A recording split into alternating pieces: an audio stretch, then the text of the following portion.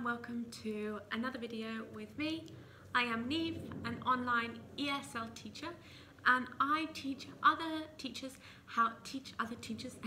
how to market themselves effectively so you can win over new students. Alright, so if you haven't already, you can simply click below. You can get access to my completely new and free mini course. It's a mini course for ESL teachers only to understand, to discover how to effectively market yourself to get your own students. All right. So today, what did I want to discuss with you? Today, I wanted to explain, I get this question asked a lot, how can I manage students as you begin to get your group of students? How can I timetable, set up? Okay, now my advice here would actually be to keep it as simple as possible. Try not to overcomplicate things. Keep it as easy as possible. How I do it. So I have my students, each student, and I keep the same student at the same time every week. So 5 o'clock on a Monday, I know who I'm teaching. 8 o'clock on a Tuesday morning, I know who I'm teaching. Saturday at 10 AM, I know who I'm teaching consistently week upon week. Then what do I do? So one tool that I strongly recommend for you is Calendly. Calendly is a platform that you can use. It's free, you don't need to pay, that you can simply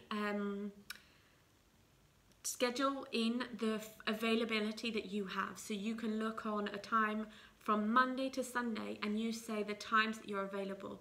So when you get a new student come along, you've done all the steps to get them to be your student.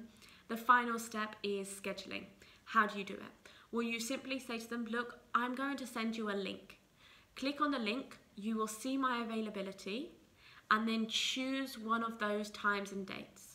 Okay, then what we will do is we will stick with that time and date consistently for each week. Of course, in the future, if you had to change it, that's fine. You're an independent teacher, you can do that, okay? You're no longer with a company where you have to stick with the same time and date for a class for 30 weeks, 40 weeks, whatever it might be. But in general, that's the process. Then the great thing about Calendly is if you have students in a different time zone, when they click that link, normally what happens is it will automatically go to the time zone they're in. If not, they do have a drop-down menu where they can click their own time zone to see them in their time. The reason I do this and the reason I recommend you do it is it's far easier than toing and froing with lots of messages.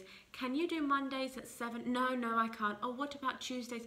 It gives them the opportunity to browse, look at your options and then choose. So it's perfect for that. The other reason that I recommend that you do it is because when you send your Calendly, I have a little note on the Calendly link, okay, in the notes section, that I just write a little line where I say, this is the time and date that we'll choose. It will stay like this for, each week at this time. And that I have like a 48-hour cancellation policy.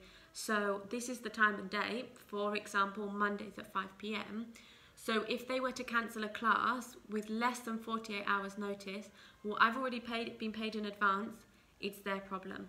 If it's before 48 hours, well, that's okay. But it's simply that you've got it written down somewhere. It doesn't need to be a formal contract, okay? But just a little message on your Calendly that just says that to notify them. But nothing that's intimidating them because they are still becoming your students, so you don't want to intimidate them too much.